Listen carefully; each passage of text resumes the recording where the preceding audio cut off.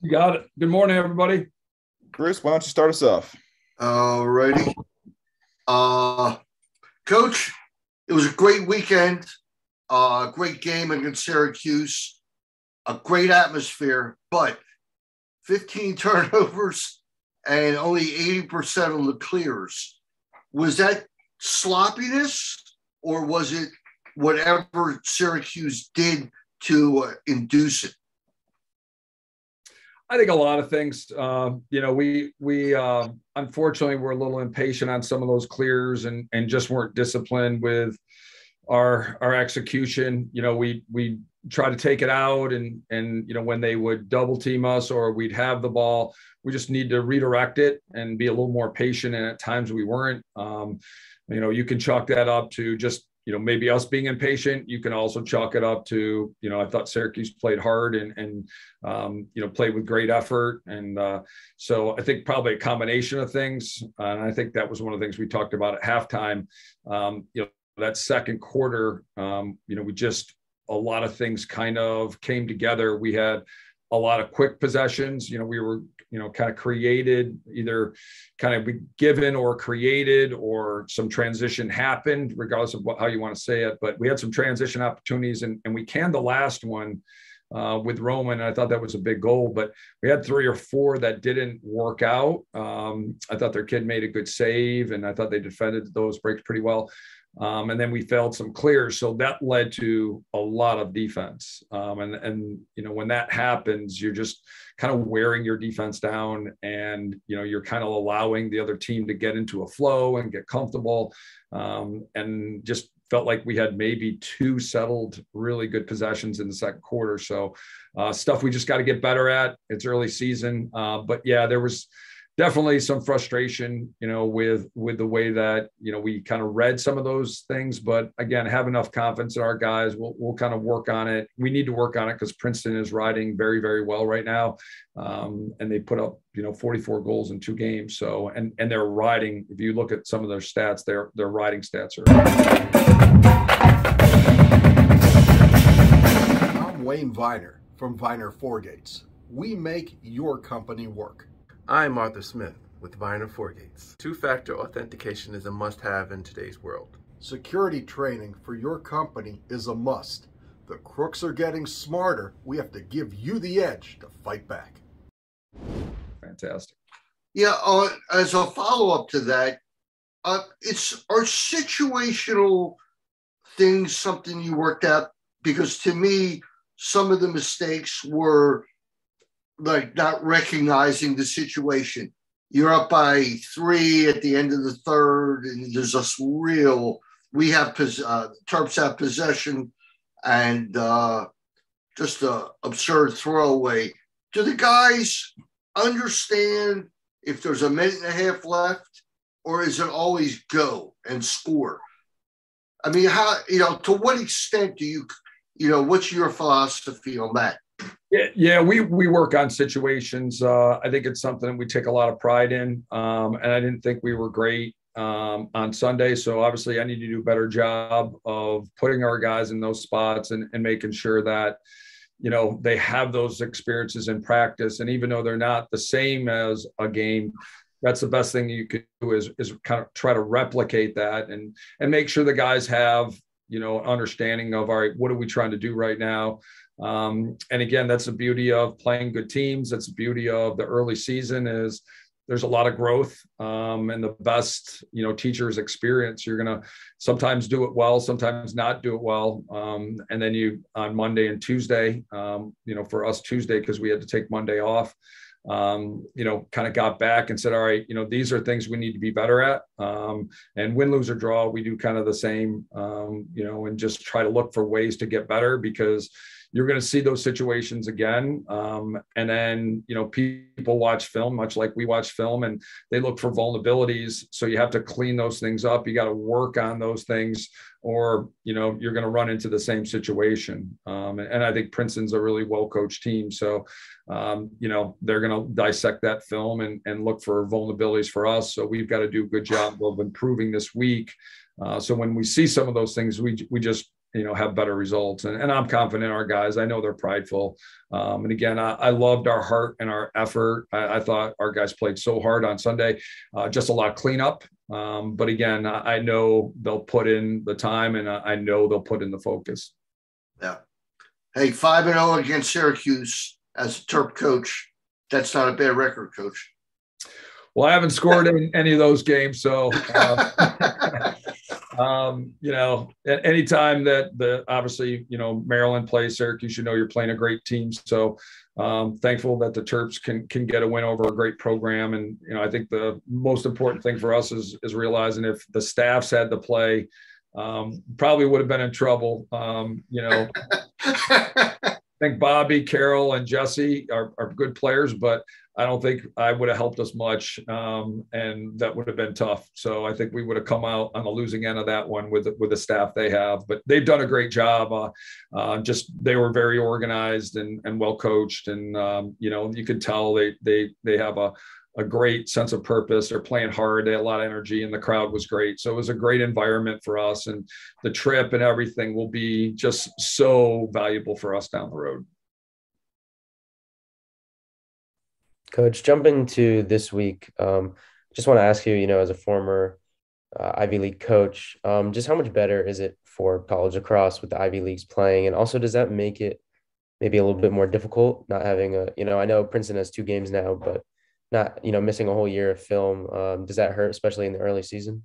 Yeah, 2 great questions. Yeah, I mean, the tradition, the Ivy League is very good. I think all of the Ivy League schools, you look and they've had their moments where they've been some of the best teams. So competitive league, I think with the student athletes that are out there playing in the youth and high school level, there's a lot of good players for them to pick from, and they're desirable destinations, and they have good traditions. So, Princeton, you look at their tradition and what Coach Tierney built there, pretty impressive. And, now that they're back, you're right. Like, it poses some challenges because, they have 2 games, and, last night they subbed out pretty well in the fourth quarter. So you're not even looking at 8 full quarters of, what they, of their personnel. They play a lot of people, much like Syracuse offensively. What they did with us was different than in a lot of ways, some similarities, but a lot of things they kind of saved from the Holy Cross game. So we have to anticipate the same. There'll be some things that maybe they haven't shown yet. So we have to kind of anticipate some of those things to get our guys ready. But you got to go back to 2020. And that was one of the things I mentioned to the guys. You could have argued when we got stopped in 2020, this was the best team in the country. And there were several teams that could make, that claim as well. Syracuse was very hot at that time, and so was Cornell. But, Princeton had just come off beating Hopkins in Virginia, and a lot of those kids are back. And after not playing for the last couple of years, they're playing with just great spirit. They're playing hard. And I think they're valuing every opportunity. Hey, Coach, I was wondering, after, coming back after that second quarter and winning that game, what do you think the biggest takeaway from the Syracuse game is going to be heading into this weekend against Princeton? I think a lot of things, I'm not sure I have a biggest, but going on the road, we were concerned about, it's never easy to travel, and just different things happen. You're out of your comfort zone. And that's why, people always love to play at home. Certainly we love playing in Maryland Stadium, and, we had not gone on the road since the fall, and we purposely, played Cornell up in New Jersey. And, we got up early in that morning and drove up and got out of the bus and kind of got loose and played. So we put a lot of friction on our guys, made it difficult after 4 hours in the bus to try to play. Had to kind of change in the gym. It was a great atmosphere. It was a really good experience, but wanted our guys to be a little uncomfortable, knowing that, we had some tough road trips ahead of us. So, the trip was great. Going up there, it was long. It's a long bus ride. We had some snow, which slowed us down even more. So, did get a chance to practice there in the Dome on Saturday because of Hoops game, which is normal. So, kind of getting in there, different environment, big crowd. So I thought it was again, a really good experience for our guys to have to kind of get dialed in, get focused. And, some things went our way early and then some things didn't. And we had to rise to the challenge. We had to stick together. And I thought that was the halftime couldn't have come at a better time for us. They went on a run, which, you would anticipate they do. And then we had to come back out and kind of take a couple punches and then come back out and kind of counter. And I thought our guys did that. And then they countered again, and then we countered. So again, being in those games and those games that are slugfest, and I really felt like that game was a slugfest. Just every ground ball was contested, every ride, every clear, every offensive and defensive possession. So that intensity, I think, will serve us well in some of the games we have coming up, certainly on Saturday. So I think those are a lot of the takeaways. I think realizing that, playing hard is just not enough. We've got to execute. We've got to have better in-game management. To Bruce's comment, there were some things that happened, and, in the context of the game, situational awareness is really important. And I thought at certain times we did a great job, but you got to do it well over 60 minutes. And I think that's what everybody's trying to do right now. You're trying to, kind of create your team's identity, work on your chemistry, put the pieces together. But as people are getting film on you, you're trying to adjust to what people are doing, and then kind of counter that and stay one step ahead.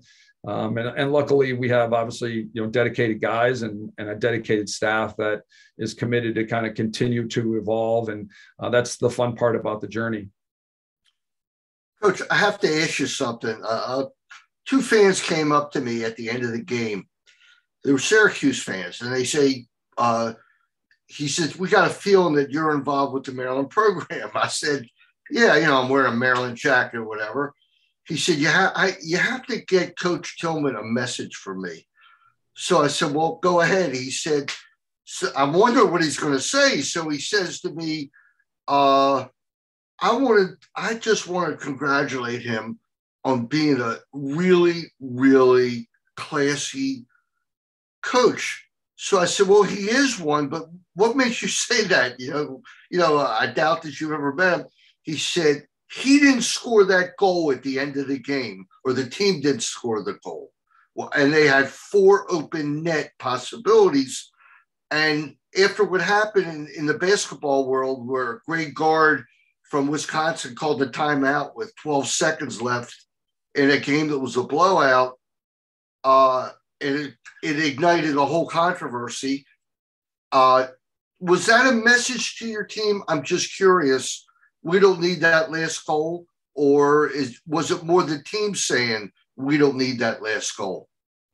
I think, again, just practicing situational awareness. We had an extra guy. We had a man up. We had the ability just to move the ball and kill the clock. And at that point, being up 4, we didn't need to score to win. So it was more competing against the clock. And again, that was, just a great situation to be, in that if it's 2 goals or 1 goal down the road, we've got a little bit of a dry run. And even if, they had pressured us and we had lost the ball, we had a little bit of buffer. But, for us, if they forced us to the goal, we had to, or the shot clock was running down, and, we kind of felt like, okay, they might get multiple trips, like we might need that goal. You might factor that in, but in no way, I think for us, would we ever try to run up the score on purpose. I just think this is college athletics. It's about doing the right things and representing the school well. And there's certain things that we should be teaching the guys. That being said, I understand both sides of, if you're in a game and it's lopsided and whether we're winning or losing and new players come in, it's hard to tell a guy who's practiced all week, hey, don't go to the goal. This is their opportunity. So if we're ever in that spot and we're playing against a team and they're up by a lot and their backups are going to the goal, I don't take offense to that. I almost would rather have that, where the guys are just playing the game versus just standing there and just kind of holding the ball, unless it's under 20 seconds or so. If there's 5 or 6 minutes left, it's like, just keep playing. Like, you've worked that hard all those practices and all those, fall practices. When you get in, just play. But I think bigger thing, there's no reason to rub it in. I think with social media and some of the stuff going on, it's just not something that I stomach very well. Just some of the things that people are doing and what they're posting. I just feel like, conducting yourself the right way, playing the right way is enough. You don't need to boast about it. You don't need to talk about it. People who watch will know, but it's kind of not the world we live in anymore. Social media is here for the duration. So you just got to navigate it, and we just got to stay true to what we believe in our locker room, and make sure that we're emphasizing those things to our guys. And certainly if we ever sense that our guys are maybe doing that, that would be something we would talk about with them. We want to be prideful of who we are and what we do, but I think there's a difference between being prideful and boastful and kind of rubbing it in. I just don't think that's what you're trying to teach young people. 8 different people scored on Sunday, and 9 people had scores or assists. Is that the best part of the game? I mean, that's got to make you happy that everybody was involved, and because for 8 people to score, that doesn't happen often. Yeah, especially with only 14 goals. I think for us, that's the way we're built, and again, if you do that, I think there are all these extra benefits when you spread the wealth. If somebody goes down, you can keep moving along with, not as much of an impact instead of relying on one guy. I think it's a little harder to scout and say, hey, if we take away these guys, much like, when you talk football, Belichick usually will take away, your best receiver, or if you run the ball, he'll try to make you become a passing team. So, if you're a little more diverse and a little less predictable, I do think it's a little harder to defend. And I also feel like guys are more excited when they know that, hey, I'm going to have an impact. It's not going to be just one guy that's dodging or just a couple guys that we're hanging our hat on. Everybody's going to get a slice of the pie. So in a lot of ways, there's all these extra benefits that you get. And again, those are things that you hope help you as you go down the stretch here, because people are going to get film. And, if we had just one offense and 1 or 2 guys that we relied on, people can start looking at different ways to, all right, what do we need to do to those guys? Do we shut them off? Do we put our best guy on them? And then we really don't support them and make somebody else beat you. So I think those things are helpful for us. I thought Roman's goal was a really big goal. And again, I thought we had some really good transition opportunities that we didn't capitalize, but I'm glad we got them. And now we just got to do better at that. And again, I give Syracuse credit for defending them well. And taking away those opportunities. So we just got to execute on a higher level, and that's what we're going to focus on the next few days here. Coach, against High Point, you guys gave up 13 goals, and you talked about wanting to get that number down a little bit. Well, against Loyola, it was 8, and then 10 against Syracuse. Has your defense, in your mind, kind of rounded into form, or what's been going on the defensive end lately? We're getting more experience. I think some of our guys are getting better. I think Bubba Fairman has done a really good job for us. I thought Jack Korse gave us some really good minutes. Ajax has now started 3 games at close, and he had a really tough matchup. Tucker Dordovic is a heck of a player, and so impressed with him and that Syracuse team. But he's a tough cover. He's very dynamic. He's two-handed. He shoots the ball well from just about everywhere. He keeps his head up. He's a guy that if you're a fan of lacrosse, you definitely want to watch him play, because he's just super dynamic. And that was a tough matchup for him in just his 3rd start at close. So I think some of those younger guys are getting, or the inexperienced guys are getting better. And I think that's going to help us. But I still think if you watch, there were times on Sunday we had 2 guys sliding, and we didn't communicate as well. Didn't like some of our approaches. Again, some of our situational awareness on some things. Again, I know our guys aren't super excited about it because they're prideful. So we'll get back to work. We worked on some of those details yesterday, tried to clean some of those things up. Film's a great teacher. I think those guys are able to kind of see in the moment, here's what you did and here's what we want to do. Jesse does a great job, he and Carol Kennedy. So we'll get back to some fundamentals, but we're also trying to prep up for a really good Princeton team. And then late against Syracuse, there was a moment where Bubba Fairman, he got his stick in the passing lane and broke up a pass and hit the turf. Maryland came up with it and quickly went the other way, scored that 14th goal.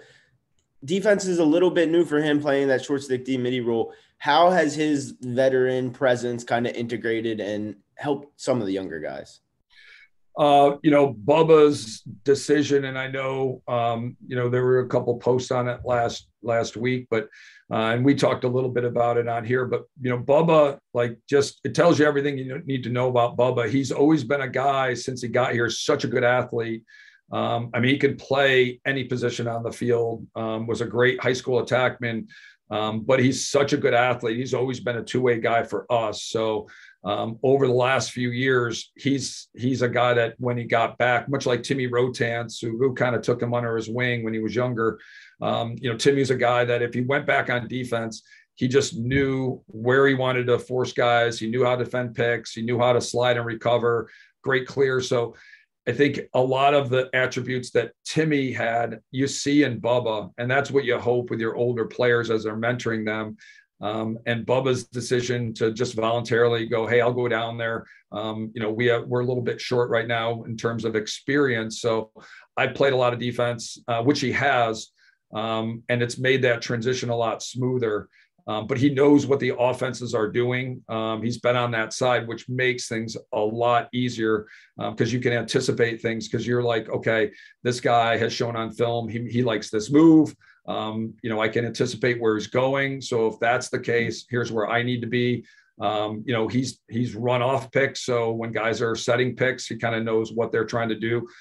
So there's a lot of carry over, which is great. But I think having one of the best players, coming out of high school, make that decision to go, I volunteer to kind of go to maybe in some people's eyes, a less glamorous role, just sends a message to, your team and especially your young players, your recruits, but also everybody that follows sport lacrosse. It is a team game and you're successful because of guys like Bubba. And we have a lot of guys that do the same. People aren't talking about them, but we've had a lot of guys, kind of swallow their pride or take lesser roles because they want to win, because they care about their teammates and they want the sum to be greater than the parts. And we have some pretty good parts. John Geppert's playing long stick for us. He had not played long stick till he got here. And I think he's terrific. And he's got an even brighter future. But sometimes when you ask a guy to change his role, it's uneasy, you're uncomfortable, and it's hard to give up a lot of that comfort. So you're starting over again. And a lot of guys wouldn't do that. And it just speaks to Bubba and the type of guys that we've had here for a long time. And again, just more of a reminder why I'm so thankful to be here. All right. Thanks, Coach. Appreciate it.